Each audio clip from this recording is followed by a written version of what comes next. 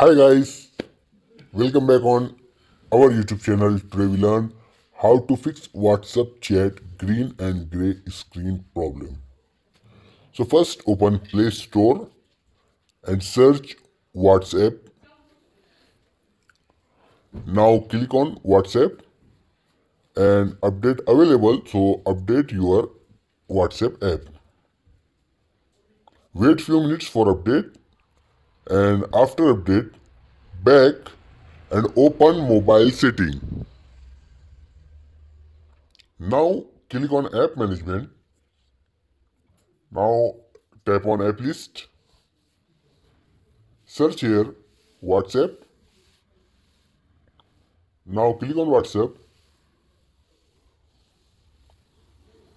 Now tap on force stop button. Click on OK. Then click on storage and cache option. Now click on clear cache. Not clear storage, only clear cache. Then back and restart your mobile. After restart, check it.